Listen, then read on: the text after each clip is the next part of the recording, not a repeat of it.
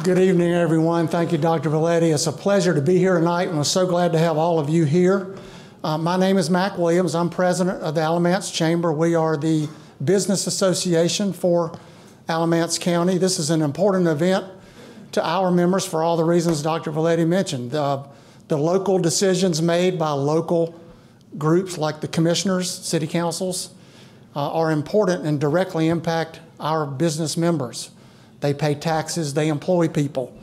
So decisions about schools, tax rate, the sheriff's department, social services, all of those things have an impact on our daily quality of life and are important to our business members and how they conduct their business, and for this place to be seen as a good place to do business. And so we appreciate, first of all, these folks being willing to put their name in the hat to serve in public office. That's a big commitment, and regardless of how that happens, we thank you for your willingness to serve.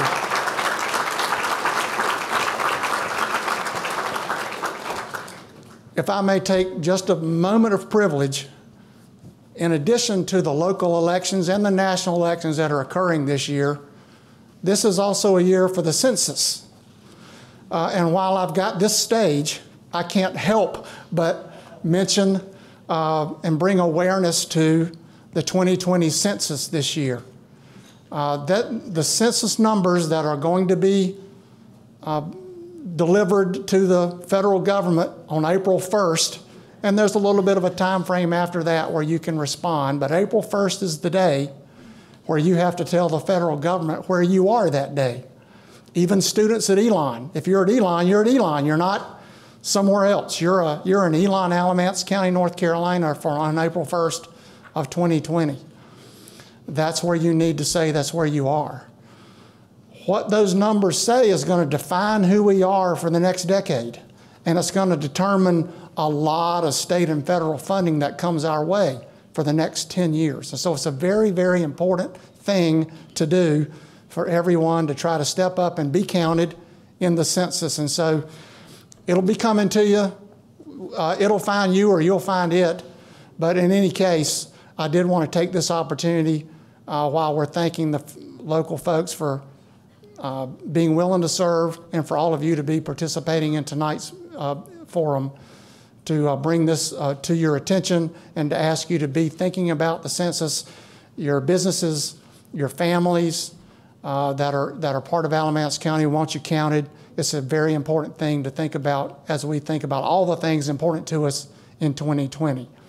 I'm going to ask now our friend from the Times News to come up and introduce himself.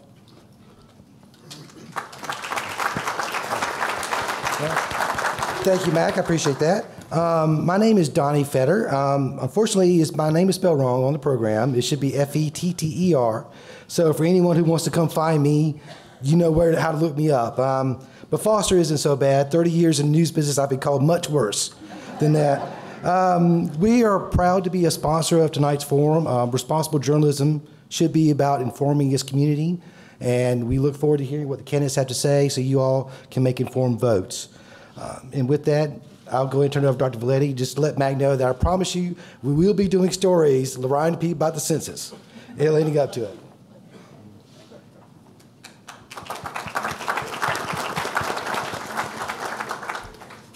Our moderator for this evening's forum is Dr. Carrie Eves. Dr. Eves is an assistant professor of political science who specializes in American political institutions.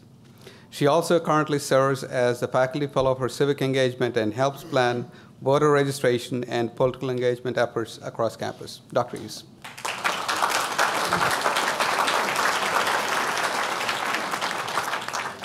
Good evening.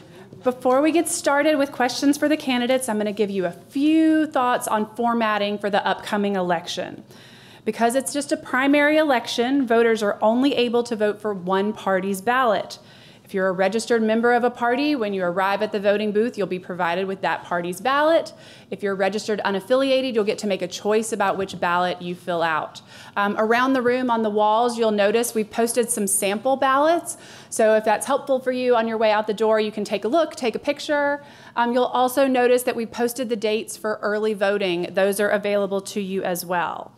When you get your ballot, you'll see a list of candidates. You'll be able to select 3. So if you're voting on the Republican ticket, you'll vote for 3 of our candidates here this evening. Same thing for the Democratic ballot. And then on the November general election ballot, you'll see those 6 candidates for 3 slots on the county commission. So I wanted to give you some instructions there. The North Carolina primary, as you're hopefully aware, will take place on Super Tuesday, March 3rd. However, if you want to vote early, polling locations open beginning February 13th. Around the county, there are 3 locations at the Alamance County Annex Building, the Mebane Arts Center, and Holly Hills Mall. Early voting locations are open Monday through Friday from 8 a.m. to 7:30. On Saturday, there'll be voting available on February 22nd from 10 to 5 and February 29th from 8 a.m. to 3 p.m. So we'd encourage you just to keep tabs on those dates and make sure that you get out there and vote. Now, a quick word about formatting for our event tonight. Our candidates will have 3 minutes apiece. As you can see, we have lots of candidates, so to keep things moving, I have some students who will signal to them when they have 30 seconds remaining and when their time has expired. This is, as you've seen on your program, a forum. So candidates won't have the opportunity to debate with one another. The idea here tonight is to just simply introduce you to the candidates. I ask the candidates to be respectful to one another, as I'm sure they will be. If you want to speak to the candidates afterwards, we'll have some cookies in the back of the room, and those that are available will stay to meet you and answer your questions then. All right, so without further ado, let's get to the candidates, since that's why you're here this evening. Our first question is very simple and to the point. We're going to start and work our way across the stage, which if you're following along and trying to match names with faces, we have the Democrats seated on our left and the Republicans on our right, and we'll work down the list in the program. They're listed in alphabetical order, so we'll go across the stage. And my first question is simply this. I'd like for you to please introduce yourselves to us in 3 minutes. Tell us a little bit about yourself, what you do, where you're from, what experiences you've had that might inform your work on the county commission, and why you've decided to toss your name in the hat and run for the Alamance County Commission. So with that, we'll start with, I'm going to say their names a lot tonight to help you match names and faces, and I'm going to say the whole names. I'm a Southerner, so my inclination is to call them Mr. and Ms., but I'm going to say the whole name so you can put them together. So we'll begin with Bob Byrd. Thank you. Can everybody hear me? Yes. So thanks so much for being here. It's a great crowd. I am Bob Byrd, and after arriving to Alamance County from Pennsylvania and Ohio decades ago, I've become passionate about this community, and I've tried to do my best to make this a better place for everybody. And I've done that through my career and through the multitude of boards and committees I've served on and initiatives dealing with everything from mental health and public education and the youth and the arts and the elderly, and the list goes on and on. All this time, I never really aspired to be an elected official or a politician until I served on the school system's vision plan committee. And then I realized, this was in 2013, that, you know, if I ran and I was a county commissioner, I could really make a difference in the lives of our kids and in our schools. So I ran and I won in 2014 and served 4 years. So I spent 35 years after arriving here on the senior executive team at Alamance Regional Medical Center. And I have to say that I'm really proud of the work that we did as a team. And as you know, that the healthcare system that we have in our community today is a far cry from what it was like when I came here in 1978. And that didn't just happen. That happened because we had a governing body that had vision. It happened because we did strategic planning and we executed on those plans, and we invested. We invested in our people, in our equipment, our facilities, our technology, and so that's what we have today.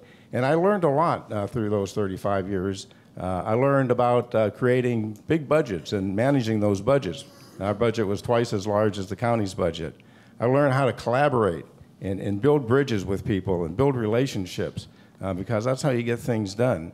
So everything that I did at the hospital and through those 35 years that I spent here were all very relevant to serving as a county commissioner. So I served 4 years as a county commissioner, and I'm very proud of the work that I did, my support for public education, support for transportation.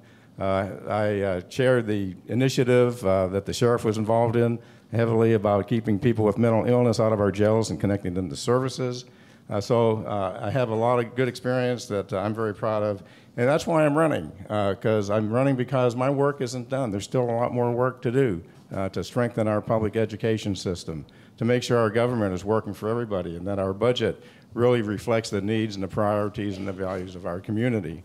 And to make sure that we continue to bring good jobs, career-type jobs to Alamance County, and doing that in a way that protects our environment, because our environment is so important. So that's my story. That's why I'm running. Thank you. And I just one other thing. I do have a website to learn a lot more about me, bobbird.us. And I ask for your vote. Thank you. Thank you, Mr. Byrd. Okay, next up we have Dreama Caldwell. Good afternoon. Hello. Good afternoon. I am a native here of Alamance County. I am Dreama Caldwell. I have been here all my life. I'm a product of the public school system, and so I believe in public school. I believe in public education. I believe in community college. I also have my associate's degree from Alamance Community College. My children attended public school in this area, and I have gotten into this race because diversity matters. Diversity, inclusion, it all matters. And so I'm here to be a voice for all people and to also talk about decisions that may affect people from adverse communities, working poor communities, brown, black communities. I also have had a lot of years of lived experience. I can't rattle off a resume of degrees that I've had because I was actually busy being a teen mother. And being a teen mother, I raised my children in public housing, as well as I grew up in public housing. And I spent a lot of time navigating through the county through services, trying to figure out services, how to work my way out of this vicious cycle of poverty. And so I am here to just say that diversity matters. All people matter, in people from communities that are not unheard. They have been speaking, but they've been ignored. And so that's why I chose to run. And I'd like to bring my experience. I have 25 years of managerial experience. I've managed multi-million-dollar businesses, and I'd like to bring that experience there and my lived experience to this. And I also have a website, and it's called secondchancealamance.com. And the reason for that is this is a second chance for Alamance to include diversity. It's also my second chance as a person that's been in the criminal justice system. So if you would just check it out and find out more about it. And my goals are to fully fund all of the schools in all of the areas, not just the certain areas of the zip code, but I think children should have a chance no matter where they live. They don't decide being born in poverty, and they deserve the same chance as children who are not born in poverty. And also, people who are criminally justice involved, they deserve a second chance to be back in our workforce. And I think that there are ways that we can do things differently in this county to include all people. And so I'm here. And again, my name is Dreama Caldwell. Thank you. Thank you. Next up, we have Kristen Powers. Hello, everyone. My name is Kristen Powers, and the reason I'm running for county commissioner stems back to some of my experiences in childhood. My mom had Huntington's disease, which is a disease that is a neurological brain disorder that's genetic, so every child of a parent with it has a 50% chance of inheriting the disease. For 10 years of my life, we didn't know she had it. It was misdiagnosed. So we suffered a lot, went through a lot of challenges that arose from having a misdiagnosed disease. It involved going to the food pantry to get our weekly spaghetti and macaroni and cheese. For that time period, I don't remember eating fruits or vegetables because we couldn't afford them. I remember my third grade Christmas, a local church providing us with all our toys and presents. So those who do that today, thank you, because that's something I still remember. And it also involved a lot of interactions with the police, some by choice and some not by choice. Huntington's presents itself as like Parkinson's. People think you're drunk all the time, so sometimes neighbors would call the police on us because they couldn't take the time to get to know my mom. She was a Southern Baptist teetotaler. She never had alcohol in her house, but still they thought to call the police. But sometimes my dad, who is a former police officer, called the police or an ambulance because her mental health episodes would get so bad. So as I was watching my mom decline from this disease, she spent 8 years in a nursing home through until I was 17 when she passed away. Watching my family suffer from the stigma of mental health disorder, from physical disease and the inaccessibility around the community. Watching as an 11-year-old as people made fun of your mom. And I watched my dad raise me. He was a single parent for most of my life, and raised me despite all the challenges. And so that informed a lot of what I do now in the community. My dad used to tell me, Kristen, I know you want to change things, but make sure you check on your neighbors first. How are your neighbors doing? How's your local community doing before you go off to somewhere you don't quite know, like on the other side of the world? And so that really stuck with me. And I took it so much to heart that I work 10 minutes from work. I live in southern Alamance. I work for Benevolence Farm, which as the interim executive director, we support women reentering from prison by providing stable housing and employment. So why does this matter to why I want to be county commissioner? I kind of like Dreama mentioned, I've seen how services can make a huge difference to people. I was a beneficiary of public schools, which changed and saved my life. Many teachers changed my life. And I see our county employees pour their heart and soul into this community. And if I'm so lucky to get elected, I will pour my heart and soul into this community as well. And that's a promise to you all. You can reach me at kristenpowers.org. My email is info@kristenpowers.org. My number is 336-525-1446. I want to make county services accessible, and I also want to be accessible to you all. So again, my name is Kristen Powers, and I'm happy to answer any questions you may have after the forum. Thank you. Our next candidate is Henry Vines. I want to thank each and every one of you for coming out here tonight, in this nasty weather. I want to thank Elon University for inviting us to this beautiful campus, Times News, and the Chamber for hosting this. My name is Henry Vines, and I am running for the Alamance County Commissioner. I have been a lifetime resident here in Alamance County.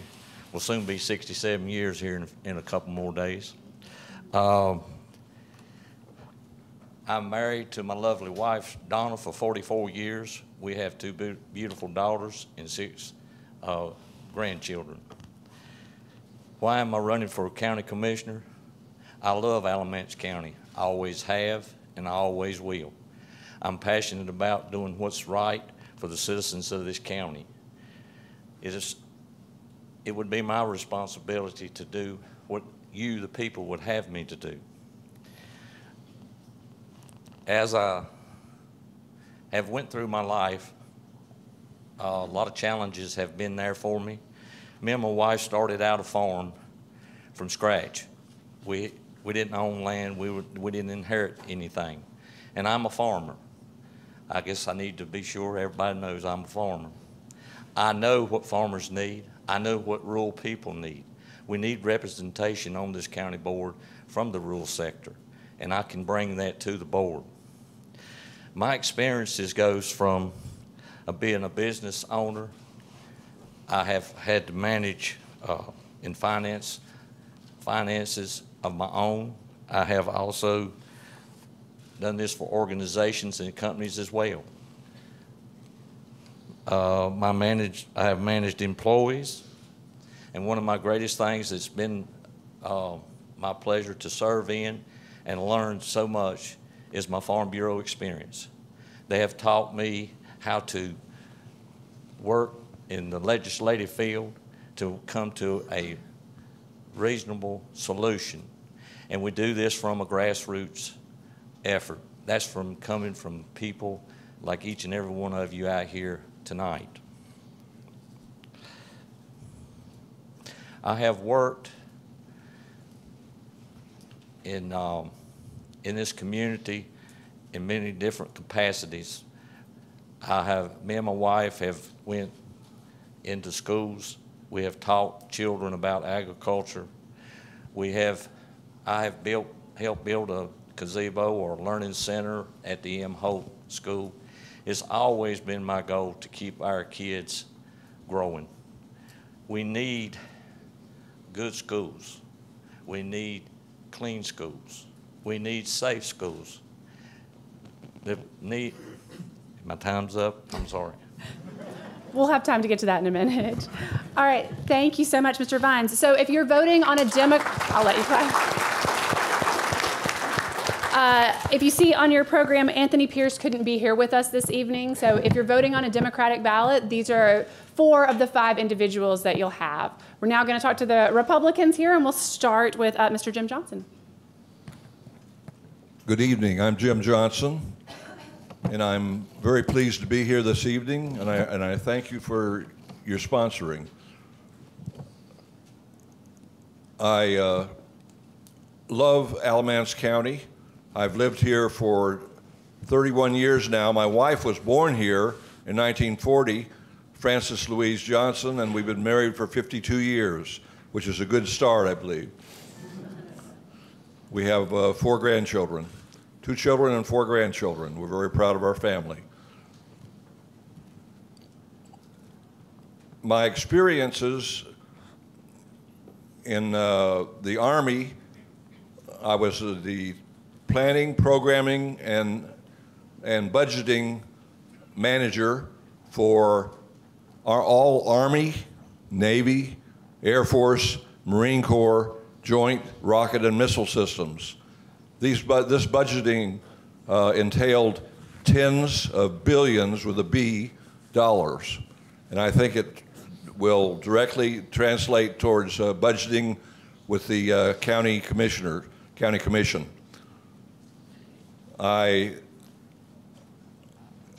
During my career, I was an assistant professor of earth sciences at the United States Military Academy at West Point, New York, which is my alma mater. And during my tour there on faculty, I course engineered the student offerings, and I feel that I can apply that to working with the Board of Education and Dr. Benson, the superintendent, who I've already met with, in improving education here in Alamance County. I take that to heart as a prime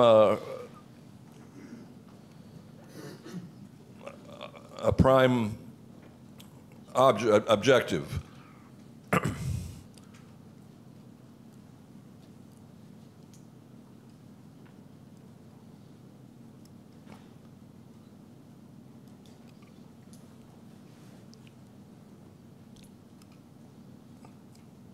I see I have 30 seconds left. I'd like to tell you and ask you for your vote. And if you have any questions on issues, please call me at my cell phone number, 336-253-5351. I cherish talking to you on any issues you come up with. All right, thank you. Thank you very much. Next up, James Kirkpatrick. My name is James Kirkpatrick. Good. Yeah. I think you. We're good. Yeah. I'm James Kirkpatrick. I'm 48 years old. I've lived here pretty much all of my life, with the exception of 6 years when I was down east. I'm a product of the public school system and the son of a lifelong educator who served in many facets of our school system, which I think is one of our greatest assets. Let me tell you what I'm not. I'm not a politician. I've never done this before. I don't have an agenda, and I don't have a vendetta. But what I do have is love for this place. And more importantly, what I have is love for the people of this place. I cannot believe that God lets me be part of this community. The values, the morals, the ethics that I have been taught by this community, I can't put a price tag on that. And why I'm running is I have two priorities and I have one principle. Priority number one is our growth. The Triad Business Journal says that Alamance County is going to be the fastest growing county in the Triad. That includes Guilford County, Greensboro, Forsyth County, Winston-Salem, towns a lot bigger than us. And I know why we're going to grow. God blessed us with geography. But more importantly, he blessed us with great people. And once you come here, you're going to want to be a part of this. So our growth is key. But tied to our growth is our education system. Without a great education system, we are not going to experience the growth that is available to us. I have a theory that great teachers, which we have 1,700 great teachers in Alamance County, and my mother was one of them. Great teachers and great facilities make great students. And that's what we can do. We have a bond that's going to bring things kind of up to date, but we need to go beyond that because great kids come from great facilities and great environments with great teachers. And while doing all of those, my two priorities, education and growth, with one guiding principle, we have to be fiscally responsible. I was always told you can't drink yourself sober, you can't borrow from Peter to pay Paul, and you can't spend more than you take in. We need to be good stewards of the county's money, and I hope you'll give me a chance to build the future of Alamance County. Thank you.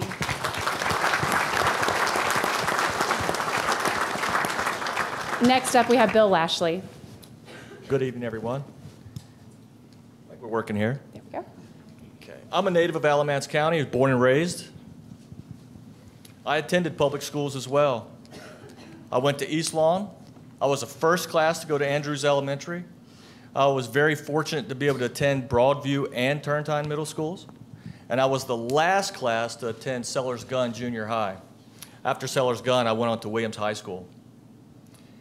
My background is in finance and economics. I worked on the New York Mercantile Exchange for 20 years. I also worked at the Chicago Board of Trade, trading commodities, futures, and options. The reason I want to run for county commissioner is I think that the county is facing a lot of financial obstacles in the near future. I believe as a county commissioner, like James said, we need to be good stewards of the taxpayers' money. People in Alamance County work hard. County commissioner needs to work as hard to make county government the most efficient and effective way possible, and have the self-awareness of where the money comes from. We need to continue to create an environment that's pro-business. We need businesses for our citizens to provide jobs and services. I believe our tax rate can recruit businesses, because we do have a comparative advantage to our other counties that are high-taxed neighbors. Another important factor of the equation in county government is public safety. I support our local law enforcement. They have an incredibly difficult job. And I think everyone in this room would agree that if we don't have a safe community, we don't have a community at all. Another vital, important part of county government is public schools. It is imperative that we provide our students a foundation with the tools to be successful and productive citizens. And most importantly, that we give them the opportunity to achieve their goals and their dreams for their life. Thank you for your time.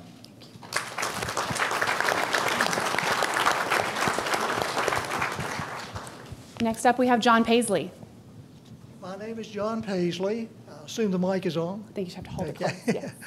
And my beautiful wife of 46 years, 46 and a half years, is sitting on the front row right here. Neighbors and a lot of you folks I already know. I'm a 1970 graduate of Elon College. In those days it was college, not university. I've been very involved with Elon and so forth ever since. I graduated from Wake Forest University School of Law. I have my Juris Doctorate degree from Wake Forest.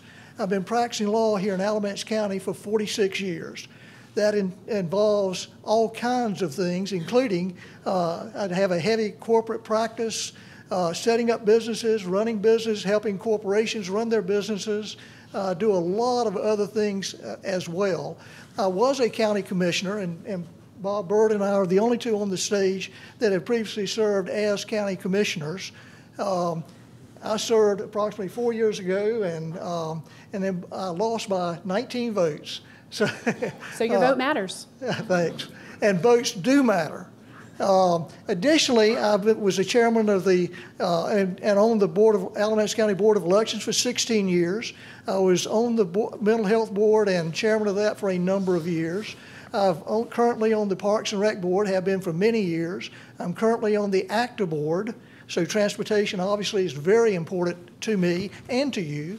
I've been on all kinds of other boards. An Eagle Scout, I'm proud to say, and Order of the Era.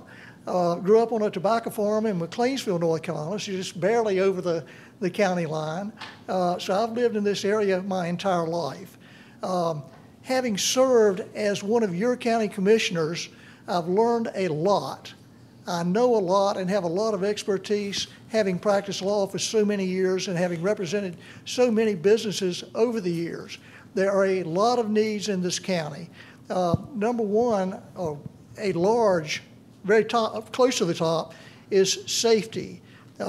Involved in a case right now where a young student was beaten severely in one of our Alamance County schools. That should never happen. I had a meeting with Dr. Benson about 2 weeks ago, and he's called me and asked me to come back again Friday to discuss safety in the schools. I will be very active in that, very supportive of law enforcement, and very supportive of the school system. I have 4 kids. They all graduated from this school system here in Alamance County. I was very involved in PTA, served on when it was a split system, the Burlington PTA, I was council president and various PTA presidents and different capacities of that sort. I do fly hot air balloons, by the way. I've got a commercial pilot's license and have flown all over the country for 35 years. And as part of that, we have donated many, many hours doing science lessons. My wife, who taught for 42 years, by the way. Thank you, Mr. Paisley. Thanks. I'm sorry I'm going to have to cut you off. Thank you. Our next candidate is Pamela Tyler Thompson. I've had 4 cups of coffee, so I will be quick. My name is Pam Thompson. I am the Executive Director of Families Living Violence Free. It is a domestic violence and sexual assault agency. I've worked with victims for about 14 or 15 years. I see a lot of folks in the audience with nonprofits I've worked with. I'm also serving out my 2nd term on the Board of Education, November. I've worked very hard for that, and I'll talk about education in a minute. I was recently appointed to the Governor's Crime Commission. December 5th, I was sworn in. I've served on the North Carolina Domestic Violence Commission for 6 years, the North Carolina Child Fatality Task Force, Intentional Deaths, that's murder of children, for 4 years. I'm very committed to everything that our school system does. As a board member, you get to serve on a lot of committees, and you just don't show up. You really get involved. My husband is Craig Thompson. He's an attorney. He used to be an assistant district attorney, and he works with high felonies. I do a lot of his forensic interviews at the jail. My oldest daughter is a zookeeper at the North Carolina Zoo in Asheboro. She graduated from Williams. My 2nd daughter is a teacher. She graduated from Williams at Randolph County. She said she would not teach here as long as I was on the board. And then my son is, who's perfect, if you have a son, is a sergeant in the United States Army, and he's stationed at Fort Stewart. So I'm a big advocate when it comes to veterans and law enforcement. And my background kind of speaks with that because I work with victims, and I left my office on a wing and a prayer here because I had a mother and 3 children in a violent act, and the smallest one was 2 months. So I know what that looks like, and I know that walks into our schools.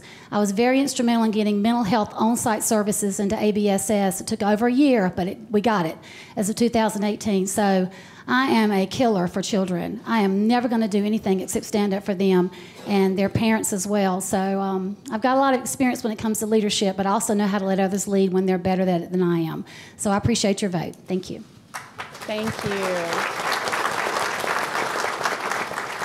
And last, we have Mr. Blake Williams. Thank you for the invite this evening.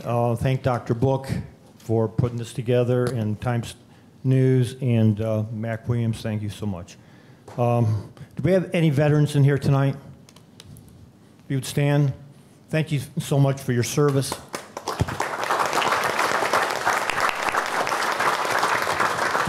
You are what it's all about. So I'm a sinner saved by grace, just so you know that. My bride, Judy, is here with me tonight at 47 years, and we have 4 children, 16 grandchildren, and 2 more coming. So we have a house full at Christmas and Easter. I've spent 32 years in Alamance County, and I do love it here. I'm from upstate New York, from the Finger Lake country. And so we still have a residence there, but all of our time is down here. My experience is I spent 20 years plus at IBM as a program manager, overseeing introduction of new products. So I have a massive experience in that. I'm also a retired general officer. I'm a brigadier general, and I had 38 years with the U.S. Army. And as a deputy commander of a division, we trained 92,000 soldiers a year to prepare to go over in all the theaters of operation. And so I had 9 brigades east of the Mississippi. So my job was to go and rotate amongst those brigades to make sure that our young people and our warriors were being resourced and taken care of and trained, and they'd be put on a bird knowing that they were going to survive, and they were trained to survive in the battlefield. I'm a Second Amendment supporter, NRA life member, and I also sit on the board at the Alamance Community College, and that is a big deal to me. That is so important. My platform is lifelong education. So I've been on the board for 5 years now. I chair the Buildings and Grounds Committee, which is responsible for all the bond activity that's going to be going on. And I've sat on all of the other boards there, personnel, the curriculum committee, and budget and finance. So I have that experience as well. I'm going to get us back on time. So my Facebook page is @Williams4Alamance, 4, the number 4. Thank you for the invite for being here. Thank you so much. All right, let's move on to our first sort of substantive question. And to keep things moving, I'm going to ask the audience to not clap between answers. I know it will be very challenging for you, but we'll try to keep it moving. I'm also going to keep the candidates on their toes and call on them a little out of order. So my question is this. Education has been a topic of much discussion in Alamance County recently. We heard about it in many of your introductions. Some believe and argue that public education in the county is critically tied to economic development. Do you agree with this sentiment? And what role do you believe the commission should play in education? And we're going to begin with Mr. Paisley. Again, John Paisley. Name is John Paisley. One, economic development is essential to education. If we don't bring in industry and so forth, we don't have the dollars to spend on education that we so desperately need anyway. That's number one. Number two, we have such wonderful facilities here. We have Dr. Gatewood from ACC, who's a close friend, and we've worked together many times. We have Elon University, which I'm a proud graduate of. We have really good schools and a number of really good private schools. But we've got to support all of that. The bond that we just passed, 150 for the school system and the remainder of the 185, is that correct? Goes to ACC. The facilities they're building will help us keep our students here in the community, one, educate them, two, and we've got to set up Alamance. Alamance County has so much to offer. I'm on the Parks and Rec Board. We have Cedar Rock Park. We have all kinds of facilities here that most people don't even know about. We've got to tell people outside of ACC, and and Mr. Brown, our Alamance, Mac, what's your, and I'm a member of that. I can't even remember the names. But in any event, you do such a good job and have brought a lot of industry into the county. We've got to use those resources, build our dollars to pour back into education and other things that we need here in this county. Thank you. Kristen Powers, you're up next. So, yes, I think education is crucial to economic development. I also am extremely impressed with programs like Alamance Community College. I've had the fortune of last semester and this semester I'm enrolled in their Spanish certificate program. And so it's been a great experience to get to know students and professors and staff at Alamance Community College through that. In regards to economic development, I think commissioners especially need to not only make sure our education is of the highest quality and that students and teachers who spend a third of their day in buildings are going to the healthiest, safest buildings possible. I think they also make sure our economy is attractive to the rising leaders of our community, to the people who are currently at ACC, who are currently in ABSS. I've talked to dozens of ACC students and Elon students, and have unfortunately heard the phrase "no chance Alamance" more than once. And a lot of people just don't see the opportunity to stay and work here. Maybe they'll stay here, but they won't find the work. And in part, that's because they're having trouble finding wages that are respectable and decent for the amount of education they have. They are struggling, I think, with finding engaging industries that are diverse and offer the type of work they want to do. So I think commissioners can be wise about that because we want to be able to make Alamance County a place people can call home forever, beyond just their education. And I think there are clearly a lot of people up here on the stage who've been able to benefit from a county that does that, and I want to make sure we continue that. And again, make sure our students are getting the best as their time as students, but also can find the opportunity here beyond that. Thank you. Henry Vines, you're up next. Education and the economy, they work hand in hand. We have to have a good education system here, starting at the very beginning, to educate our children so that they can further on their education. Back in my time, when it was the Technical Institute of Alamance, I attended that. I learned maintenance in that program. It is key to keep good working people and train them in this county. How are we going to do this is by educating them. As commissioners, it is our responsibility to provide the tools and the buildings so that these educators can teach our kids, to keep our kids safe in a clean environment. This is what we have to do. As far as economics, we have to promote our county for development, for industry that would be interested in coming here. The first and foremost thing they're going to look for in Alamance County is, do you have a good school system? Do you have a good training program in your colleges and university? We are moving forward in that with our law enforcement training center that's going to be built and get into progress.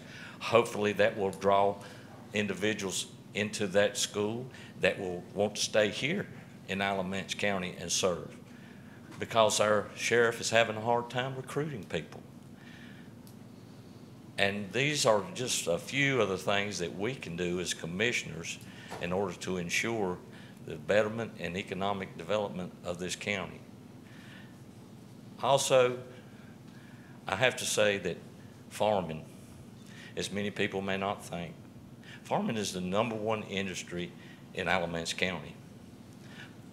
We need young people to get interested in farming, because without farmers, we can't eat. Without land, we can't grow.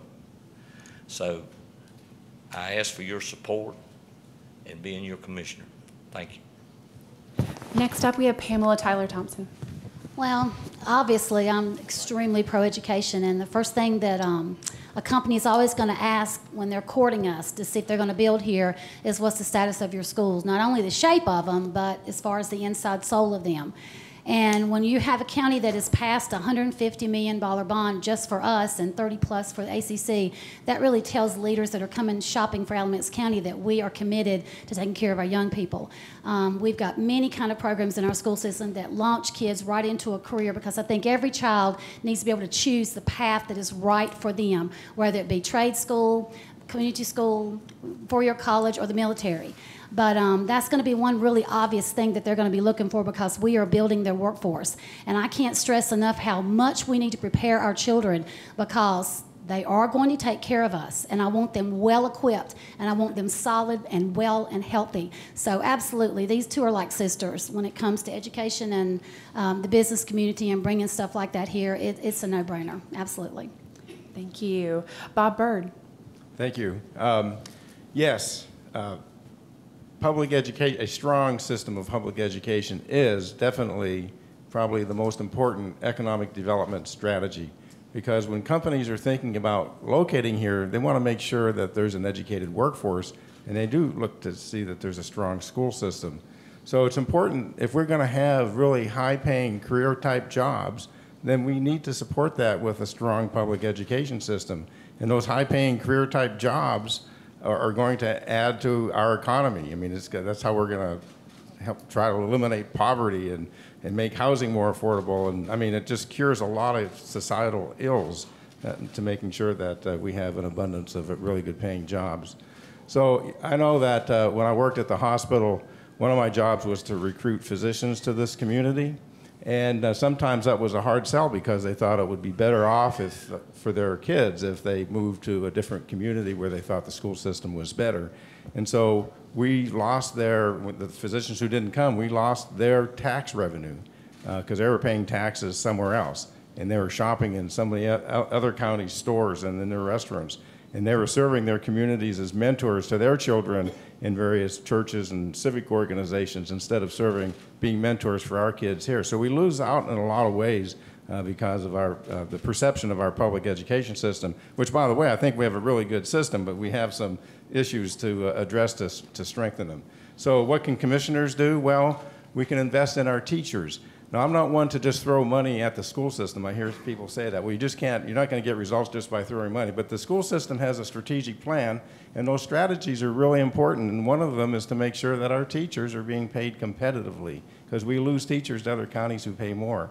To make sure that they have the kind of the supports, to make sure that our facilities are safe and modern and doing their job, to good environments for our kids to learn in. There's like 5 or 6 different strategies, and so that's what we can do. And you know, and it takes a village to educate our kids. It's not just about our school system. We got to figure out how to support early childhood development, early childhood education, deal with childhood trauma and the terrible impacts that traumatic stress has on kids later on in lives as adults. So, you know, I served on the Alamance Achieves steering committee as the Board of Commissioners member when it was first formed. And that group is really trying to align all the community resources, if you think of all the agencies and organizations that touch kids, to organize them in a collective impact sort of way to really move the needle around certain goals that everybody adopts as their goals. For example, making sure that children are kindergarten ready by the time they reach kindergarten. So there's a number of ways that the Board of Commissioners can support public education, and just being leaders, advocate, rally our community around our kids and around our schools. That's how we can impact public education in our community. Thank you. All right, next, Blake Williams. Yeah, I concur with everything that everyone has said up here. We have a serious problem in Alamance County, that being that we have jobs that have come in, or companies that have come in here, set up companies, and they don't have the qualified workers to fill some of these jobs that are out there. So at ACC, at the community college, we've sat down with the companies. We've developed curriculum specifically to meet the needs of these companies, and so that's already in process. there are other companies that would like to come to Alamance County, but we don't have the workforce large enough to meet the demands of these companies. And so that's a challenge that we have. So we need to start, you know, lifelong education is important to me. And we do need to start with our kids and 4- and 5-year-olds at preschools. They need to be taught, because that's when the brains are being developed in their cognitive state. And it's right up through middle school, through high school. In the high schools, you know, we have an 80% graduation rate on an average, and some of the schools are just a little over 60. So we need to do a better job of that, because these kids coming out of school, not graduating, is going to be a burden to our economy and to the county. So we need to do a better job of doing that. Thank you. Thank you. Jim Johnson. Yes, thank you. Economic development obviously increases property values, and that gives more resources for, among other things, the education system. And here we have a system here in Alamance County that we should be proud of. Alamance Community College is one of the best community colleges in the state, in my opinion, and all the way up to Elon University, which I look at very, very frankly and say that is the linchpin, the key, the leading university in the Southern Ivy League. Compared with, it compares with universities such as Duke. So anyway.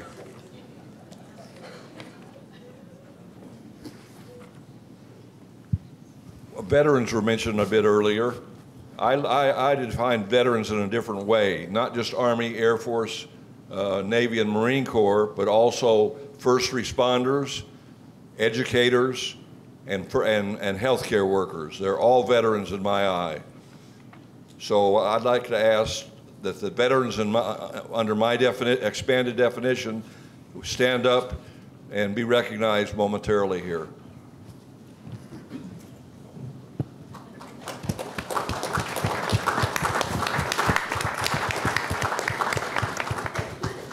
I failed to mention earlier that I'm the conservative Christian Republican candidate. And that's all. I thank you for your time. Thank you. Dreama Caldwell. Thank you. So I think that education directly affects everything. It affects crime, it affects housing, it affects jobs. So it's very important that we get this right. And it's right that we get it right for all the children in our communities. There are parts of our county that has been neglected. And so as a result, the schools are neglected. And like one of my colleagues here, I also attended Broadview and then went to Turrentine. And it was like two different worlds. And that shouldn't happen in this county. And so when we talk about things, we have to talk about that equity and equality are not the same thing. And so we must provide places. There are places where we need to do a little bit extra because children in those areas may need a little bit more because they may have a lack of resources. And so we have to address that issue to talk about the gap, widening the gap between the races that is going on for the education. This directly affects us as economy. I've been here my whole life, and often my classmates say, "You're still in Burlington?" "Yeah, I'm still here." They're left, they're gone, and they left. And I could have done the same thing, but I chose to stay here in my community and work in my community and work with people that are staying here that don't have the option to leave, because not everybody has the option to leave our community. And so it's very important that they are given a chance to get out of the situation that they're in. And education is the way to directly to start. Not only do we support our teachers, but for me, I had a band teacher that was awesome. So we need to support all of our teachers, not just our main educators. That's our people. Our teaching assistants need to be supported. Our lunch programs need to be supported. Every piece of this puzzle has to be supported to make a whole child. And that's what we need to be educating, the whole child. And when I was in early childhood, I spent 25 years in early childhood, and I can tell you that there were children that you couldn't talk about learning until you talked about having something to eat. you couldn't talk about learning until their mom and dad had been up all night fighting. So before I could teach them, I'd have to let them go in the corner and lay down. So we have to address all of the issues, the root issues as well. Thank you. Thank you. James Kirkpatrick. Could I ask you to read the question again? Sure. Education's been a topic of much discussion, as you've heard tonight. Some people believe that public education in the county is critically tied to economic development. Do you agree with that sentiment, and what role do you believe the commission should play? Absolutely, I agree. But I'd also like to, I don't have a website. So, yes, I agree, 100%. Economic development is the key to broaden the tax base. Because what does it take to educate kids? Money. But it also takes love. And it takes love from teachers and those that are out there in the trenches. And we need to be listening to them because they know the true needs of our students. What can the county do to facilitate growth? I've already told you that was the first thing that I talked about, was my priority was growth. We have great people. If you come here, you will stay after you meet a handful of us. I'm confident in that. But what we can do as a county, implement some countywide zoning, not to control what comes here, but to manage what comes here. And to do it the right way, to do it the Alamance County way, honoring our history while building our future. We can accomplish both of those things, and the money and revenue generated from development can go to the education system. It can go to public services. It can go to law enforcement. Teachers, policemen, firemen, public services, they take care of us. We need to be taking care of them too. So yes, I think economic development is the key to bringing the education system up to date. The bond's taking care of bringing it somewhere close, but we need to go further. And that's how we do it, is through economic development and growth. Thank you. And last, we have Bill Lashley. Absolutely, I agree with economic development and education or go hand in hand. I believe any company who wants to come to Alamance County, that's probably the first thing they're going to look at. What's the schools look like? And when you have companies, you need companies to come in to increase the revenues, the tax base, and the education system that we have now in Alamance County is a good one. But we need to build on what we've already have and maintain what we have and build on it. I believe the Alamance Community College is a jewel. I know so many people who didn't have the means to go to college, chose Alamance Community College. They really didn't know what they wanted to do. But yet they went to Alamance Community College and they found their passion. They found what they wanted to do for the rest of their life. And Alamance Community College is great. And Elon University is basically a stalwart in our community. Everyone supports Elon. Everyone loves this university. You folks have done a wonderful job with this place. But without businesses to support our education system, it's going to be tough. It's going to be real tough. But I believe that we have the right kind of goodies. Like James said, the people at Alamance County are great folks. I've been away from Alamance County for a long time, but every place I've ever been is always on the way back home because this place is wonderful. Thank you. Thank you. All right. We'll move on to our final question of the night. Again, we have limited time with so many candidates, but we thank you for your time here. But in this last question, what I want you to do is think about one of the biggest challenges facing Alamance County in the next 10 years, perhaps besides education, since we've just covered that. So what's another challenge facing the county? And then particularly, I want you to tell us, what are your plans as a commissioner, if you were to be elected, to address that particular challenge? We're going to start with Pamela Tyler Thompson. Random.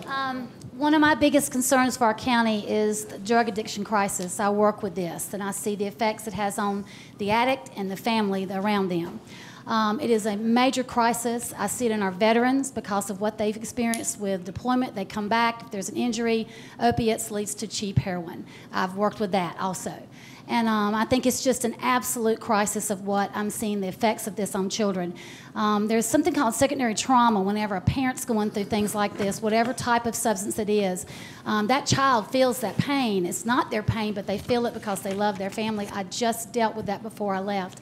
And I just cannot tell you how important it is for us to get really serious about crime. And I mean a really serious crime special unit that can quit always having to go after the little dealer that comes to our schools or the dealer that's in the street getting kids and stuff hooked on drugs. It's the big guy that buys everything out. And when you see that human trafficking and drugs and crime, they're all in the same bucket because they're all based on money, because they're using people to get rich on it. We just had a huge prostitution, human trafficking ring that was busted.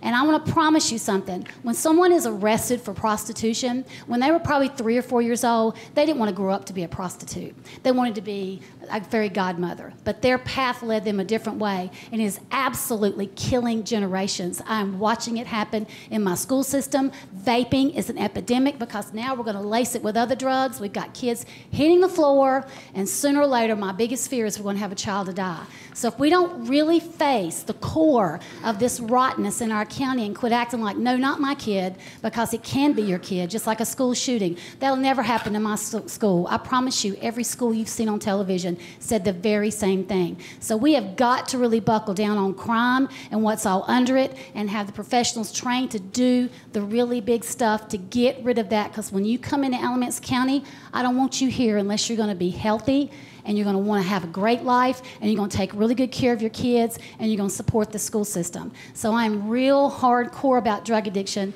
I know what it does to people. I see it in the jail. I see it in our schools, and I'm seeing it in my county. So I'm just really serious about this. It's very, very passionate for me.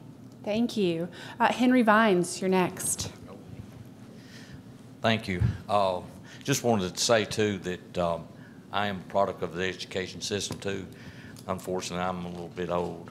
I was the first graduate. I was the first class, the last class at Broad Street, first class at Broadview, and the first class, a graduating class of Cummins High School. So what I feel like that the biggest challenge that Alamance County is facing is actually two things in my feelings. One is that we have got to create a balanced budget that is revenue neutral each and every year. That's the only way that Alamance County is going to be able to stay stable and keep growing. The second thing that I see is going to be a major issue is land planning development. I sit on the land planning development steering committee. With the growth that we are facing here in the county, without some kind of planned development, we're going to have industry interlocking with residential, which is already a problem here in the county. We have, as a county commissioners, we need to push this thing forward, and we need to get it done so that we don't have issues like the rock quarry coming up to us wanting to know why. If we know what's going on around us and what the land around us can be used for, then we can be understanding. Farming is very important. A lot of people don't understand farming. We have to be protective of our farmers. I also sat on the first development plan of volunteer ag districts and helped set the plan in that. When you go and buy a piece of property, if they will do what they're supposed to do and tell you that you are entering into a volunteer ag district and what is associated with the smells, the dust, it's about informing the citizens of what's going on around them and what they're moving into. Those are the challenges that I think that are facing the commissioners, and we have to head this off and work on it head on. Thank you. Thank you. Dreama Caldwell.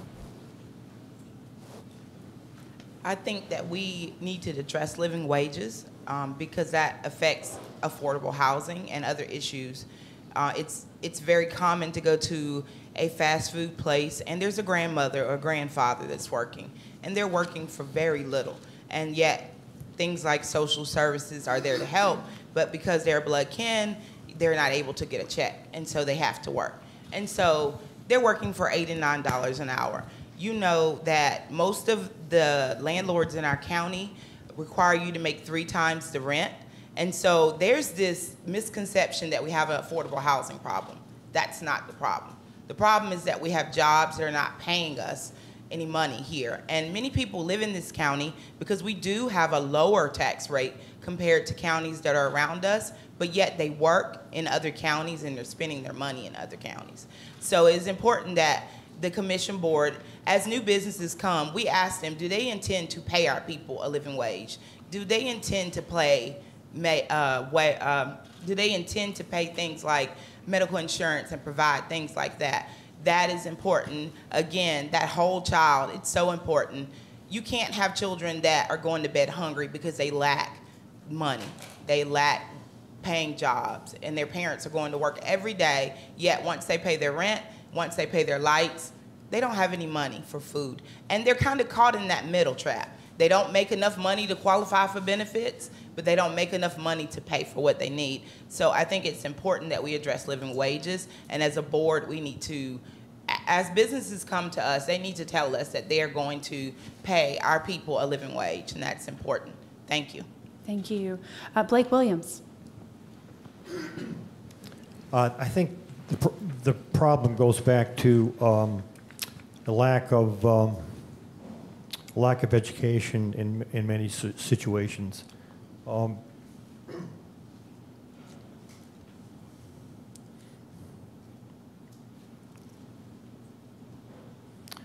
an advocate for the folks who are, say, in downtown Burlington, who have lost their job from the mill, and they are on unemployment or subsistence or whatever. And I think we as a county need to track these folks and set up a system so that they can get into the community college. There are grants available. There's foundation money available. We need to identify those and give them the ability to go back to school and to get educated, and that will take care of the financial issues. It's not a quick fix, obviously, but 2 years, and these folks can be there earning $50,000 to $80,000 with some of the jobs that are out there. So that's a concern, and it affects our, again, I said with the high school kids being not graduating from the high schools, and this affects the communities economically. So that's where we need to do a better job there. Thank you. Bill Lashley. I'm going to ask you the same questions James did. Would you like me to repeat the question? Yes, ma'am. Be happy to. What's one of the biggest challenges facing Alamance County in the next 10 years? And what are your plans as a commissioner to address that particular challenge? That's what I thought. Just want to make sure. Good. Happy to repeat it. There seems to be, like in my opening statement, with the bond being passed for the school system, that's going to create a financial obstacle for our taxpayers. I think the taxpayers, in the last election, they voted for the bond, but they didn't vote for the quarter-cent sales tax. That should tell you something. Looking forward with the bond being passed, I think it's important that we make sure we get the new school built. And I also think that we make sure that we get the new additions at Western High School and Southern High School. We need to make sure those get taken care of. I think we need to, look at how we're going to tax our citizens to pay for it. We need to manage that quite wisely. I think another thing coming up in the next 10 years, it's right around the corner, is reevaluation's coming. And all the things that I just mentioned, my real estate friends tell me that real estate in Alamance County is growing about 4% a year. Well, if you take that 4% a year and put it onto the 15% increase in taxes that we got, I have a feeling that people who own property in Alamance County are going to have sticker shock when the reevaluation comes out. And I think that is going to have to be managed wisely as well. Looking down the road in 10 years, it's a mighty long time. But we just need to make sure that we are good stewards of our finances, because we can't do anything in Alamance County if we don't have a good financial base. That's what's going to dictate what we can and can't do. And as long as we manage that wisely, I think we can achieve all these goals. Thank you. All right, thank you. John Paisley. Thank you. I think our number one concern for the next 10 years, the next decade, is safety. Our High Sheriff, right there on the third row, Terry Johnson, please stand up, sir.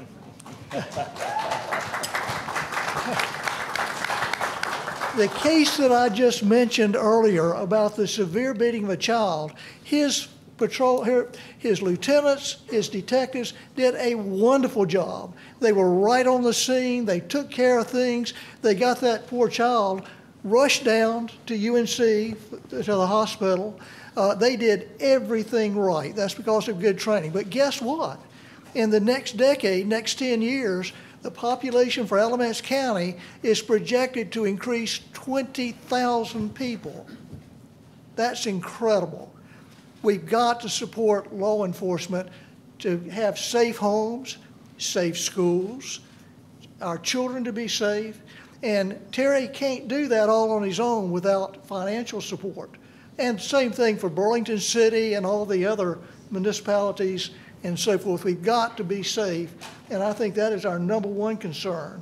Additionally, we need more SROs in our schools.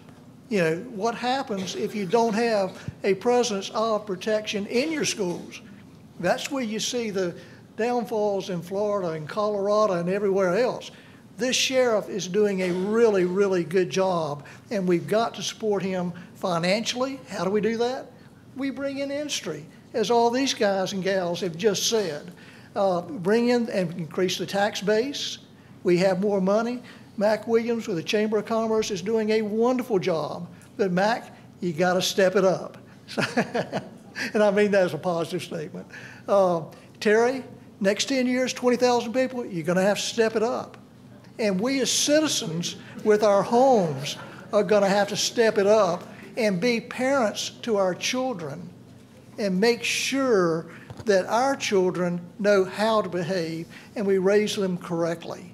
Thank you. Thank you. James Kirkpatrick. I think there's two. Okay. And they're all tied back to the first two things that I talked about. It's infrastructure, it's skilled labor, which ties right back to growth, increasing the tax base so that we can handle the schools and we can handle the money. Everything that we're talking about up here is about money. And the only way we generate more money is to bring in more people, to bring in more industry, to bring in growth, but the right kind of growth. As I said before, with county-wide zoning, let's make sure we do it the right way. But that's what it's going to take. The only time government, whether it be state, federal, local, in my opinion, the only time government gets any bang for its buck is when it installs a piece of infrastructure, when you put in a new roadway, when you put in a sewer line, when you put in a water line, because what does that do? It opens that land up to be developed. And when you develop that land and do it in a managed format, it increases your tax base, which allows you to do all of the things that we're talking about doing up here. You can't do them for free. And we must be good stewards of your money and keep your taxes at an affordable rate. And how do we address the skilled worker shortage? That man right there. I have worked with him on putting together an equipment operator program out at Alamance Community College. It's probably one of the greatest experiences of my life. That place is fantastic, and whatever we can do to support Alamance Community College, we as a community should do it, whether it's with dollars or volunteer. All right, thank you. Bob Bird. So with my experience and my age, I tend to take a longer view of things, and I don't disagree with very much what was said up here today. You know, the ultimate objective is for everybody to be successful in my book. And that takes education, and I know we're not supposed to talk about education, but everything is so interconnected, I can't not talk about it. Because people that have a good education are likely to have better jobs and won't be in poverty and won't need to do those terrible things that Pam was talking about. And it just feeds into a healthy society. And like I said before, jobs can fix a lot of societal ills. So education, economic development, bringing those jobs into the community. We got to protect our environment because, you know, like once farmland is gone, it's gone forever. Zoning really needs to be seriously looked at. But one thing that I'm going to go out on a little bit of a limb here that we haven't talked about relates to a couple of things that I've learned during my term as a commissioner. So I was arm-twisted into attending a 2-day racial equity training. And that was transformational for me on how I view racism, especially systemic racism, not necessarily individual acts of racism, but the system, and how it manifests in our society in such profound ways. So we have tremendous racial disparities in every system that we have, in our school education system and in our financial system, our criminal justice system, and you name the system, and they all have terrific racial disparities. And one thing that I was taught is that we will never fix those disparities until we address racism itself. So I've been a student of racial equity over the last 4 years, and I would invite everybody to join me. I see a lot of people in the room that have gone through the program, and most people that go through it say it's been transformational for them. So that's one thing, just to be aware of how it exists. So there's no simple solutions to this, but at least we can start dismantling those elements of systemic racism if we're aware of them to begin with. The other thing that was transformational for me was to learn about adverse childhood experiences. So there's such a correlation of this traumatic stress that kids grow up with, particularly in the first 5 years of life, that traumatic stress in that time period impacts a child's behavior, their cognitive skills, you know, their ability to learn, their emotional skills. And so we have a lot of what people might consider problem kids, behavioral problems. Well, discipline isn't the solution. The solution is to understand the root cause of those behaviors. And so we need to be more of a trauma-informed society. So those are kind of long-term things that I would like to work on with the remainder of my life and use my position as a county commissioner to do that as well. Thank you. Thank you. Jim Johnson. Thank you. There are actually two things. Okay. One is we need county-wide zoning to prevent things from happening, such as a snow camp mine, where cities have nice planning regulations which control development in an orderly fashion. But the county does not have any zoning regulations, and county-wide, outside of the cities, we need that control. Second thing is first responders.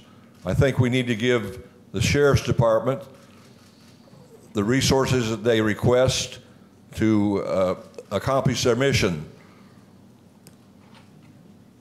I fully support the 287G program, which has Sheriff Johnson has recently implemented, and I fully support the expansion of the jail cells to handle the people that come in under the program. Finally, I am for legal immigration. Thank you very much. Thank you. And last, we have Kristen Powers. So one of the things I wanted to do running this time was to hear what the community actually need. I talked to a lot of community leaders, and I love y'all, and you're awesome, but I wanted to also speak to the people who tend to either not make it to meetings or are left out of meetings. My team and I interviewed over 300 individuals throughout the county, identified a lot of different issues. And in order, quantitatively, the number one issue is education, but the second issue is racism and discrimination, which somewhat surprised me because I was told never to talk about that stuff. It's too risky, and I think, Bob talked about racial equity training. And so that was number 2. Number 3 was health care and mental health care. Number 4 was school buildings. And number 5 were environmental issues. And we took all those responses along with the qualitative comments and combined them to a platform that's investing in public education, securing our basic needs, improving access to crucial services, and fighting to protect our environment. We have handouts. My volunteer, Megan, who's on this side, she has the handouts if you want to see them. And I wanted to talk a little bit more about the environmental part. So, you know, I think people, when they think environment, they think trees and maybe hugging them. But it's so much more than that. I think it's both the snow camp mine, it's the pipeline, it's the mom I met at the public housing development or unit where she said she keeps her window open all year because she's afraid of the mold growing and her kids getting asthma, and those then her energy bills go up. It's the Native community I've talked to a lot in the Pleasant Grove area whose propane gas bills are in the hundreds of dollars every winter. And I think, you know, like a lot of people are concerned about this from many different angles. I think from business, from even your faith. I had one of the responses I got was saying, and I can see if I can find it real quick, but basically that she said, we are stewards of God's creation. He created us and our planet to work, care, and take care of, and we are not doing a good job.